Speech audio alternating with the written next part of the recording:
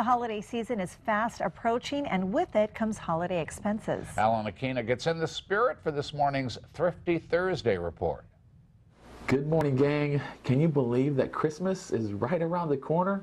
Let's take some advice from Santa and make a list and check it twice. Now is the time to start planning your gift giving. Taking the time to plan now will help you to save money and time, as well as stress later in the shopping season.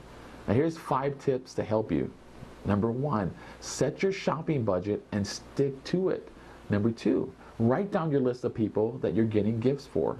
Number 3, price items and comparison shop.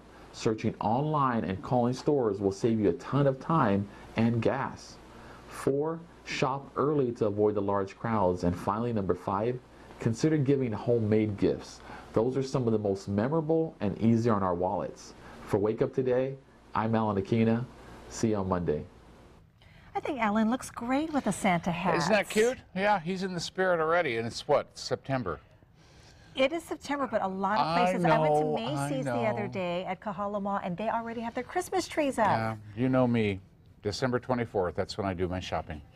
Except for your wife's gift, I'm sure. Yeah, no, I plan that way ahead. Thank you very much, Alan, for that report.